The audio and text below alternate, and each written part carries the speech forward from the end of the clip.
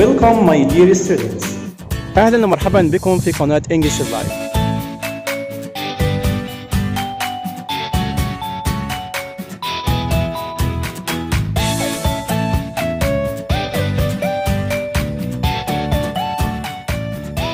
Chapter 3.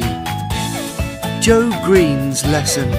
2 weeks later, Joe took me out to take a message to a neighbour. On the way home, we passed a carriage that was full of heavy metal bars. It was taking them to a nearby factory.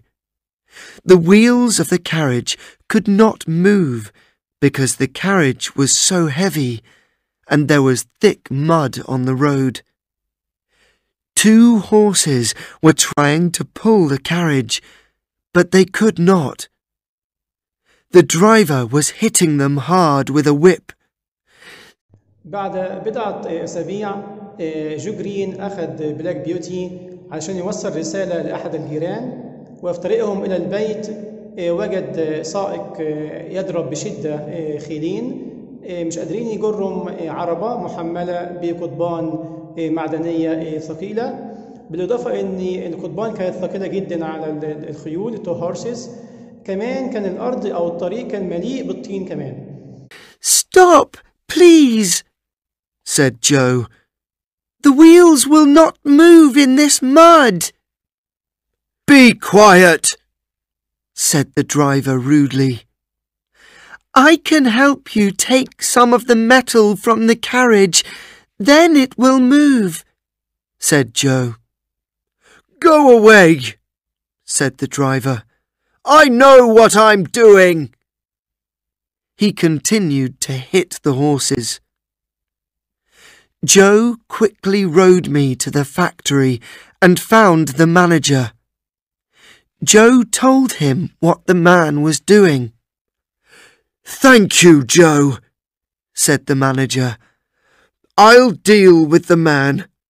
Will you tell the police what you saw? Yes, I will, said Joe. جو لم يعجبه الأمر فقال للسائق توقف لو سمحت، العجلات لن تتحرك في هذا الطين. فالسائق رد بوقاحة اسكت. فجو عرض خدمة، قال ممكن أخذ بعض القضبان المعدنية علشان العربية أو العربة تقدر تتحرك. فالسائق لم يعجبه هذا الكلام، قال له أنا أعلم ما أفعل، واستمر في ضرب الخيلين. فجو جرين ذهب إلى المصنع لمقابلة المدير لكي يحكي له ما حدث، والمدير استمع له وقال هل ستخبر الشرطة؟ فجو جرين قال له نعم. The manager went to find the carriage with the metal, and Joe went home. He told John what happened. You did the right thing, said John. We heard later that the police asked Joe about what he had seen. Joe explained very well, and when the police saw the poor horses, they sent the driver to prison for 2 or 3 months. It was wonderful to see the change that came over Joe.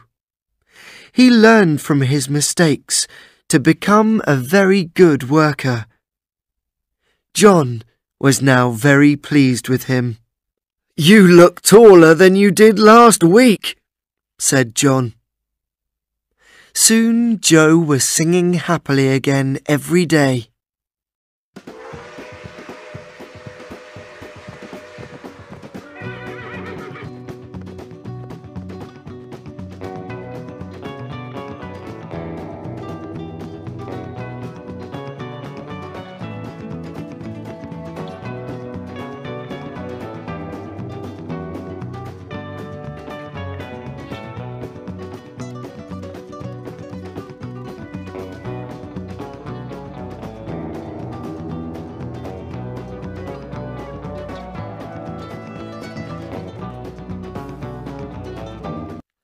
Unfortunately, Mrs. Gordon became ill again in the years that followed.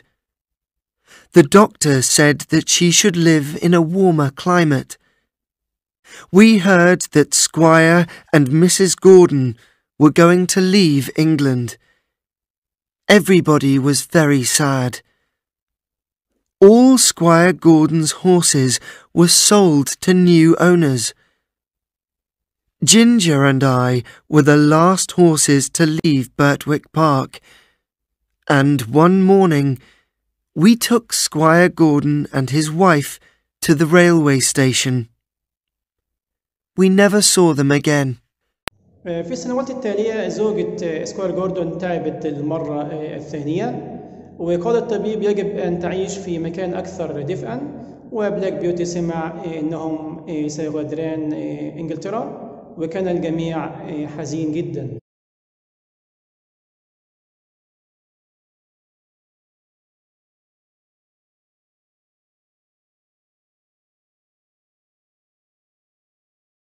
Ginger and I found out that we were going to live at Earlshall Park, the home of a rich earl called Smythe. John took us there the next day and told the new helper, a man called York, that we were the best horses they could have. Then John left too. I felt very sad to see him go. I did not realise that my new home with Earl and Lady Smythe would bring new difficulties for Ginger and me. بلاك بيوتي بيقول اكتشفت أنا وجينجر بأننا سنعيش في مكان اسمه إيرلشال بارك، وده المكان اللي كان عايش فيه إيرل سميث، وعنده مساعد اسمه يورك. فجون أخذ بلاك بيوتي وجينجر في اليوم التالي إلى إيرلشال بارك، وأخبر يورك بأنهما أفضل الخيول التي يمكن أن يحصلوا عليها.